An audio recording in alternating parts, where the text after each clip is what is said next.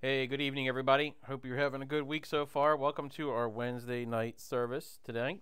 If you have your Bibles, we'll be in Proverbs chapter 18 tonight. Proverbs chapter 18. Proverbs is in the Old Testament. It is one of the greatest books about wisdom and gives us some things that we can learn to help us be wise and be good disciples of Jesus Christ and of the Lord.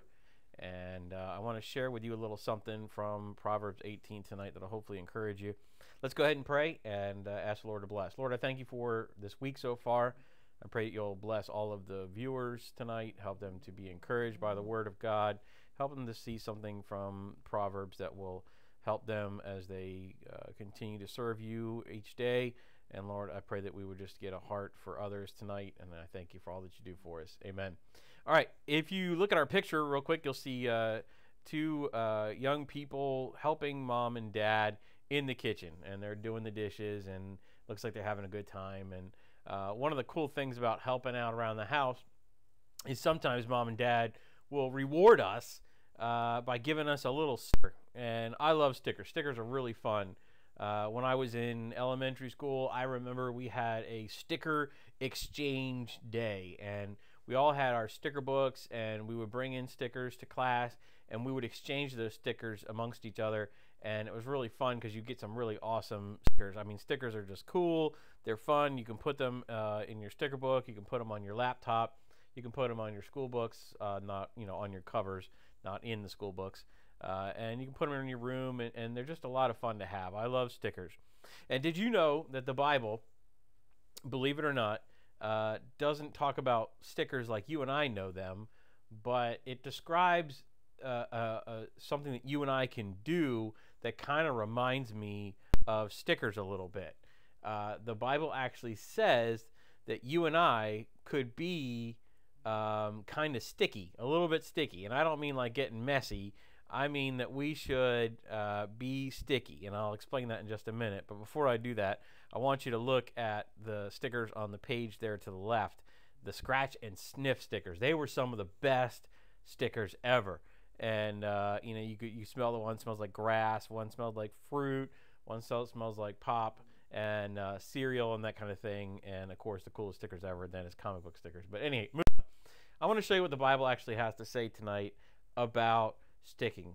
And Proverbs 18 tells us in verse 24, it says, "A man that hath friends must show himself friendly." And what that means is that, someone, Proverbs is trying to teach us wisdom here and help us to understand what it is to be a friendly person. And if you want to be someone who has others in his life that care about him, you want to have some friends in your life, it helps us to be friendly. In other words, if you want to have friends, you need to be a good friend. You need to be friendly. If you're not a friendly person, you're probably not going to have a lot of friends. If you're angry and grumpy and sad and mopey all the time and you're not friendly towards other people, it's probably going to be hard for you to make friends. So one of the things that Solomon's trying to teach us here is that, we can learn how to make friends by being friendly. And the Bible also continues on.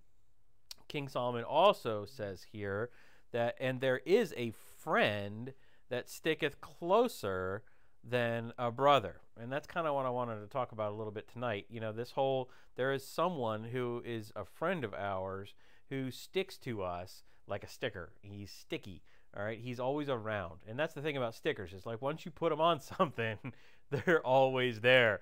And that's why sometimes mom and dad get a little upset with us when we put stickers on things that we shouldn't put them on, because they are hard to remove. It's hard to get them to come off. And maybe, just saying, maybe mom and dad don't want us to put stickers of smiley faces or of superheroes on their really fancy, nice vehicle, their car or van or truck or whatever.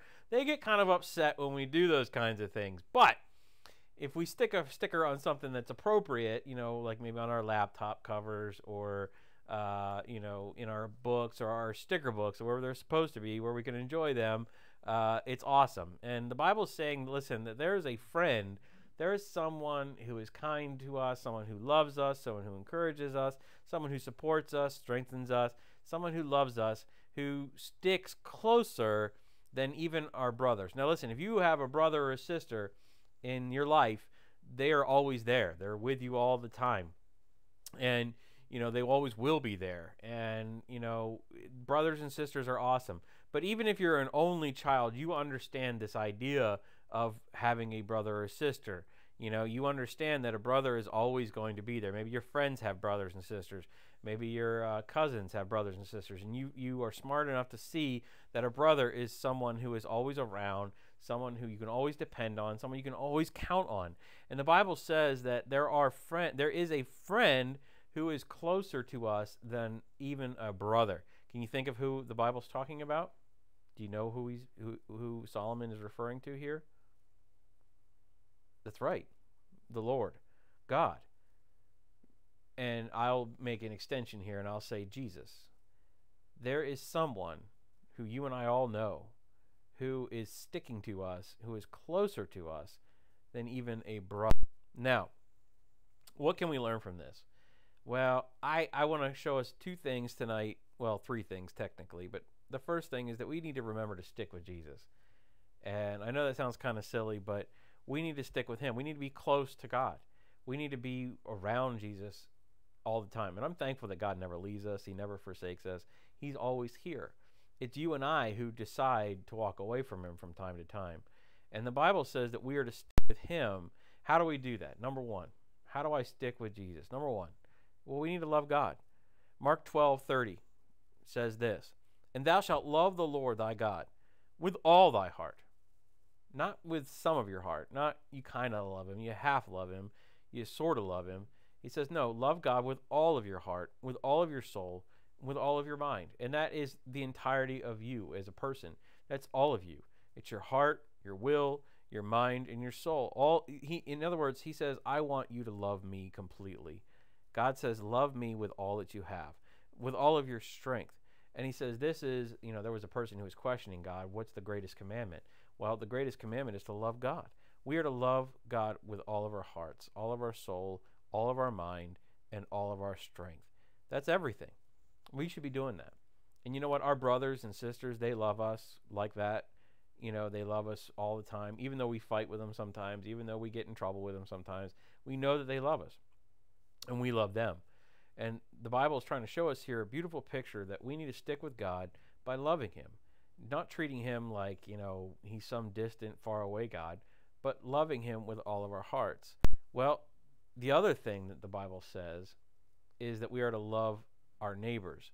Look at this, Mark 12:31. And the second is like the first, namely this, thou shalt love thy neighbor as thyself. There is none other commandment greater than these two commandments. The Bible is trying to teach us here that we need to love others. Our neighbor is a representation of everyone else other than ourselves. We described our family when he talks about our brother, and then he describes us when he says you should love God with all of your heart and all of your mind and all of your soul. And the next thing he says is you need to love others. You need to love your neighbor, and you need to love them as you love yourself. Listen, I like myself a lot. You do too. You like that, you have the ability to eat and to sleep and to have a house over your head. You love that you can run around. You love that you can talk. You love that you can breathe. You love all these things about yourself. You love that you're smart. You love that you have the ability to maybe draw or to paint, ride a bike, to play sports. You love a lot of things about yourself. God has gifted you with a lot of great, wonderful things and a lot of great, wonderful abilities, and you love those things. And the Bible says you ought not to be selfish now, and you need to love others too. Why? Because God loves you, and he also loves your neighbors, all right? He doesn't love just you. He loves everyone. For God so loved the world, right? John 3:16. God loves everyone, and you ought to love other people too. You ought to love the same people that God loves. It's kind of like being in the same family. When you love your brother, you love them because you're part of the same family. Well, we're all part of God's family, and we need to love our neighbors or others around us just like we love ourselves. And that's not always easy to do.